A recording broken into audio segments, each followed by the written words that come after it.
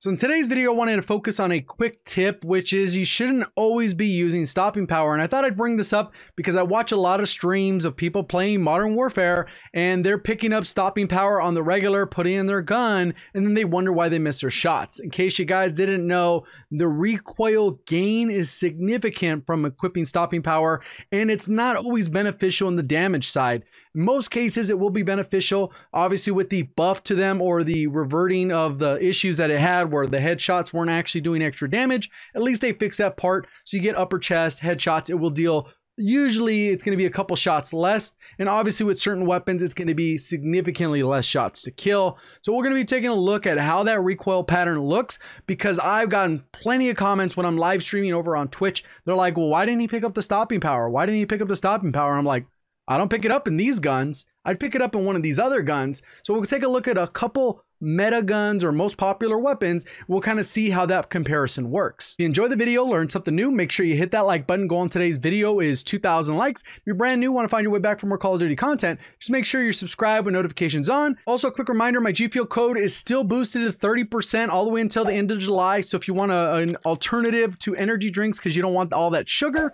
or maybe you're just not a fan of coffee, but you want to get your caffeine somehow, go ahead and check out Gfuel. They have a bunch of variety packs in case you want to sample a bunch of flavors and see which ones you like. I think there's over like 35 flavors, so I'm sure they got something you're gonna like. Let's go ahead and get in the breakdown. All right, so let's go ahead and check out the first aspect of stopping power. Let's go ahead and equip it. And you're gonna see that it doesn't do the entire magazine. So we're gonna go ahead and fire off 30 bullets. And you'll see the color of the ammo change to the regular ammo. That means you're out of the stopping power rounds. So typically, stopping power is going to give you 30 bullets or 1 mag, depending on the weapon. Sometimes with pistols, you can kind of get away with it. The hollow point rounds on the striker, you're going to get like 30 bullets, even though it's only 12 in the mag. So there's some exceptions, but you're usually going to get 30 bullets or 1 mag if you're talking about marksman rifles, sniper rifles, things like that. So we'll look at the normal recoil pattern for 60 bullets with this, and then we'll go ahead and see how that changes when you put the stopping power rounds in. So here we go.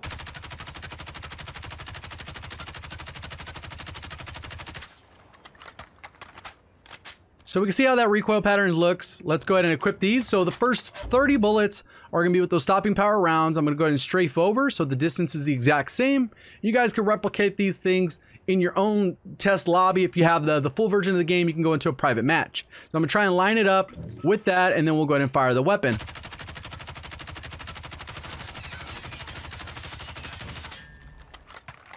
I didn't do anything different. I think anyone with common sense can tell that there is a huge difference between this and this. And this is obviously with an optimal class setup. If you had no attachments, it would even be more dramatic between them.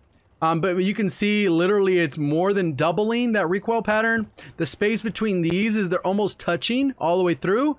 And this one has considerable gaps. If I go to another popular weapon like the Bruin, we'll go ahead and see this similar difference. All right, so now I'm going to show you a side-by-side with the Bruin. Here's the first one with the regular 60 round mag. We'll go ahead and start it right here. It goes up a little bit to the left and then up again.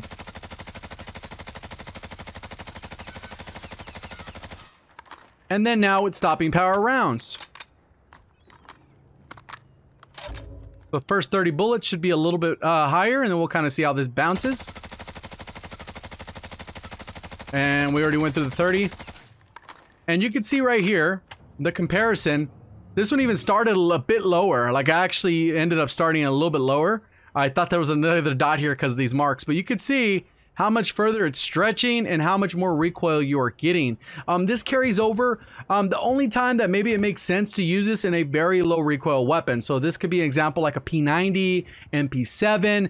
So let's go ahead and look at the comparison for some of those lower recoil weapons and see how those are still a little bit more manageable, especially if it's a little bit closer range, which where most of those engagements should be taking place, especially if you're using those weapons for close quarters engagements. So this is going to be the MP7 class, and what I'm going to do is it kind of goes up and to the right, and we'll be able to see this pretty clearly. So I'm going to fire right here and see where the bullets go. Obviously a 60 round mag, and then once we equip the stopping power rounds, we'll be able to see the extra bullets. So you can kind of see it starts right here, goes up and to the right, and then has a considerable increase. So for the same one, we're looking about right here. strafe over, and then now let's go ahead and look at this recoil pattern for the first 30 bullets. Should be a little bit more extreme. So you can kind of see it caps a little bit over here, but as far as recoil goes, it shoots up considerably. And look at the gaps between these first bullets, and then it's pretty evident that stopping power is increasing that. I did a video kind of breaking down some of the outliers of where maybe you want to be using stopping power.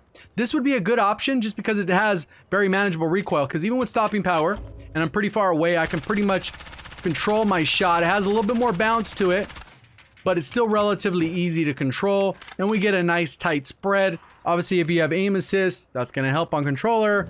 If not, if you're on keyboard and mouse, you just drag kind of down. This is one of the easiest recoil patterns to control.